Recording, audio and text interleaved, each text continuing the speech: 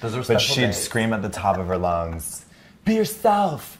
And that was something that was so funny to me because I didn't know any other self to be. The one little element that I was hiding so much was this really insignificant thing that is called sexuality. And at the end of the day, it actually seems so significant to the rest of the straight world. But it's so funny in the gay community because for a lot of us, there's such a period of time that we're hiding so much of that.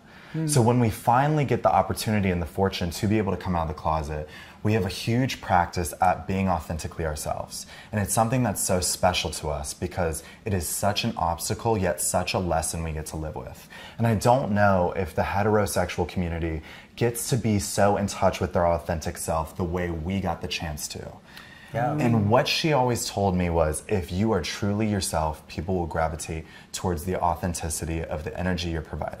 I agree. And I cannot say more so that my life is not a living example of that. And I'm also so fortunate that I feel psychologically safe to be able to do that.